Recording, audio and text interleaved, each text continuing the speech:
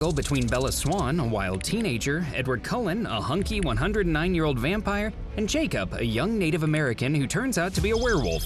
It was a successful trial run for Mormon author Stéphanie Meyer, who saw huge success with this mixture of fantasy and romance.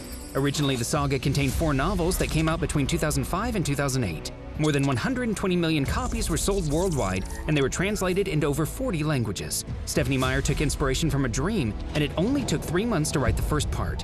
The first images of the cinema adaptation literally crashed the MTV server. In Twilight, the heroes circle around each other but rarely settle, at least not before marriage. The author uses vampires as a metaphor for adolescent desire that is impossible to satisfy. Some people, however, find her saga to be too Puritan, bordering on pro-abstinence messaging. But who cares? The charm works between Kristen Stewart and Robert Pattinson, even if Stéphanie Meyer imagined Henry Cavill for the role instead.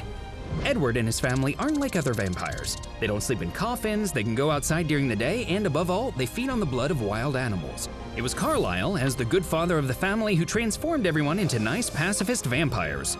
Another interesting thing is that some have developed powers. Take Edward, the romantic yet tortured hero who can read minds. Or what about his sister Alice, who can see the future?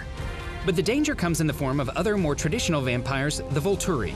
They are Gothic-style Italians who love wearing large black capes. It's them who dictate the rules of the vampire world to keep the secret of their existence and punish those who break them.